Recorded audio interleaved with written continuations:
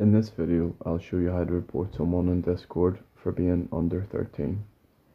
So if you want to report someone that's underage on Discord, it depends on where they mention that they're underage. For example, if the person has their age in their profile, then you need to report them through their profile.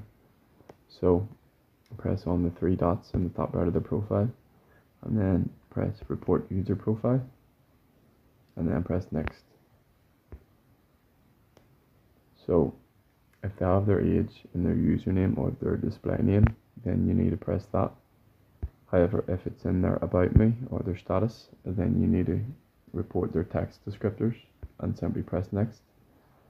Press something else at the bottom, and then select this person is too young to use Discord. And then you say yes, they state their age in the profile, and then you go ahead and submit the report. But if they don't state their age in their profile, and you notice that they're underage through a message in a server, then you need to go and report that message through the server. So for example, if this was the message where they state they're underage, you press and hold the message. It's the same process. You go report, press something else, and then press this person is too young, and then yes, they state their age in their message, and then you submit the report.